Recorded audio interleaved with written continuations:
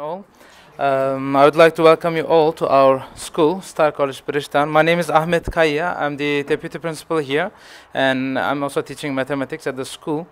I would like to thank to organizers for this opportunity as well. I want to give a brief background idea about our school. School started about 20 years ago. It is running under Horizon Educational Trust, which is a non-profit organization. So the trustees of this trust is mostly the Turkish businessmen doing business in South Africa.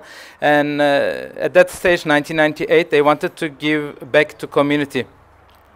So they started with this school in Cape Town first. Currently, there are schools in Durban, Pretoria, and Johannesburg as well.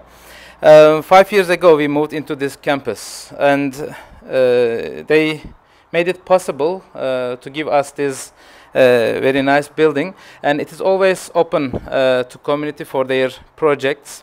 I hope we can be successful in our partnership with Bridgetown High as well. There are two main projects of our school. The first one is to give opportunity to those learners whose their parents cannot afford the fees of the school. So we are trying to offer scholarship to those learners. Currently, out of 186 learners, 127 learners are on scholarship, varying from 10% to 100%, and they are giving back us with their success.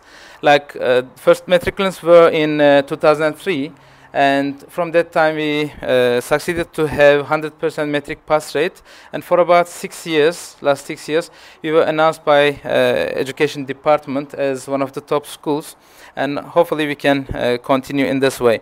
The second project of our school is Horizon Maths competition that we run throughout South Africa.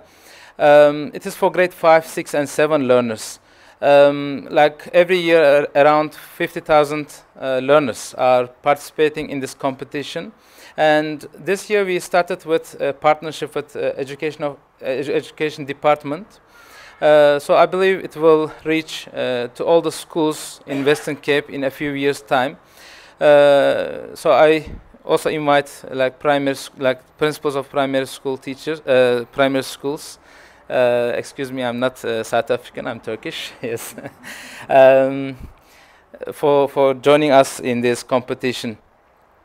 I think that's all from my side. I once again would like to welcome you all. As I see, it is a community project. We are not one of the partners, but we might fall into possibility, maybe. So I believe there are a lot of huge experience that we can get from each and every one of you. And our school is always open for your visits, so you are welcome to visit us so we can look for different relationship and communication. Thank you so much. Thank you. And to go downstairs. What this group decided to do, rather than stand around and have cocktails and snacks, was to put together a way of celebrating and paying back to the community. I'm going to ask you to come and give us a little bit of a background so when we go downstairs we don't do the same thing down there. Sabri, this was Sabri's thoughts, and everybody put their hand up and said absolutely yes. And you have no idea what has been happening in the background. Yeah, this just in a nutshell, I don't like having functions and feeding people who can afford to buy food themselves. I don't enjoy going to those sorts of things. I don't eat at funerals, that kind of thing. It's just something who I am. And when we were discussing this, I tabled the idea that because this group is so focused on community and community building, that we should, in fact, invite the most needy students of our schools and have them see their principals roll up sleeves and actually serve them. And the intention is to see your principal in a completely different light, because let's be honest, the principals, when they walk the halls, there's a certain authority about them. This will give those students an entirely different view of their principals.